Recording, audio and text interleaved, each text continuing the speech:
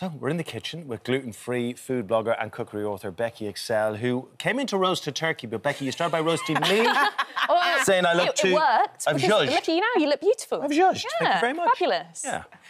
You're making ridiculous. Christmas lunch for us today. I am. I'm making a gluten-free Christmas lunch. Perfect. So, I mean, a Christmas lunch, on the whole, generally, a lot of it's naturally gluten-free anyway. So, you know, we've got the turkey, the potatoes, all the veg and stuff. And you just need to be careful if you're buying stuff from the supermarkets, just check the ingredients and stuff, because it will always tell you whether things are safe or not. So what are you actually cooking for us? Is the Yorkshire puddings that we've got to worry about? Is it the... Yeah, so the things I'm going to be cooking, I decided to go for some things that people, if they're gluten-free, they wouldn't ordinarily be able to eat, but you can't miss out on things like this. Like Yorkshire puddings.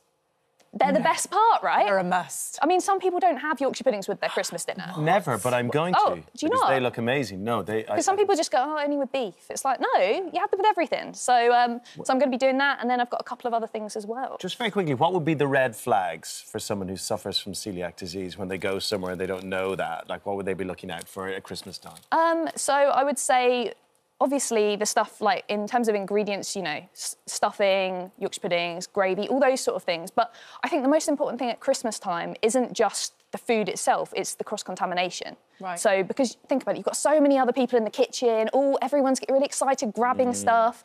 And for people with celiac disease, cross-contamination, absolute non-negotiable. You have to be really, really careful. There's not just, oh, a little bit won't hurt.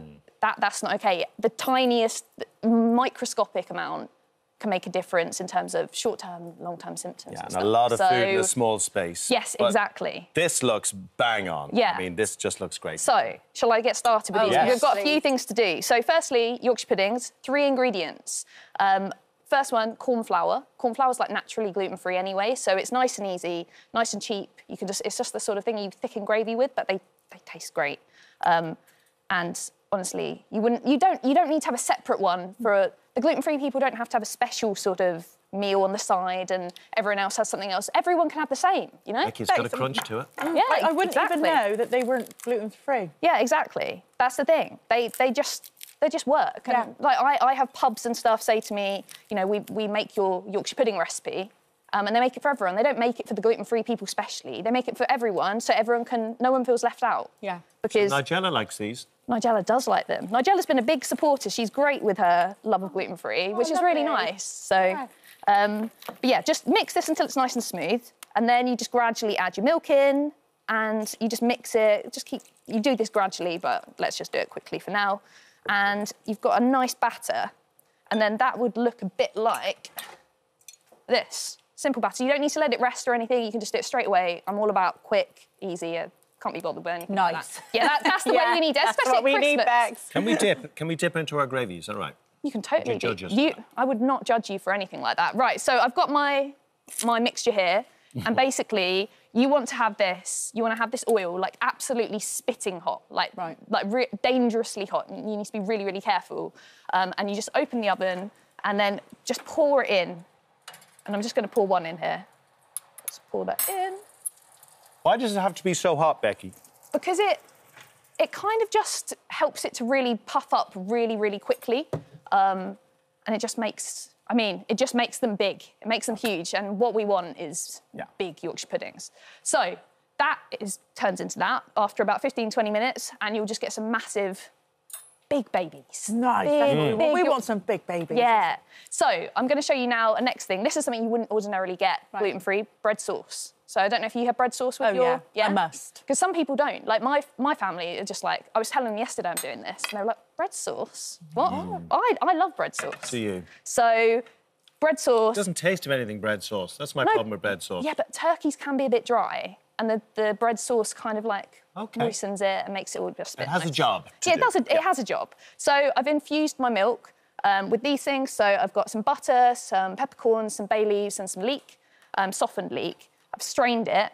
And then all we're going to do, really, really simple, is just add in some gluten-free breadcrumbs. So these are just supermarket breadcrumbs from the free from aisle.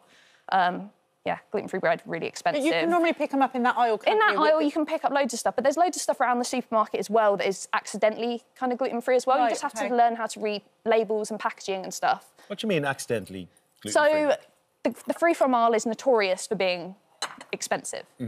So gluten-free bread you find in the free-from-all, it's about £4. That sort of stuff you have to find in the free-from-all. But there's other stuff around the supermarket. Think about it. Bananas aren't in the free-from-all. Yeah, bananas are gluten-free. But you have to really understand packaging because there's may contain glutens, there's all this stuff. So you need to learn how to read that. And, you know, I'm an ambassador for Celiac UK. And on their website, they have loads of information. They have like a barcode checker, so you can go around the supermarket and check what's safe and stuff like that, which is really, really useful. That's smart. Yeah. Good. So you just can I gravy stir that in. Yeah. I'm just adding a bit of cream. Oh.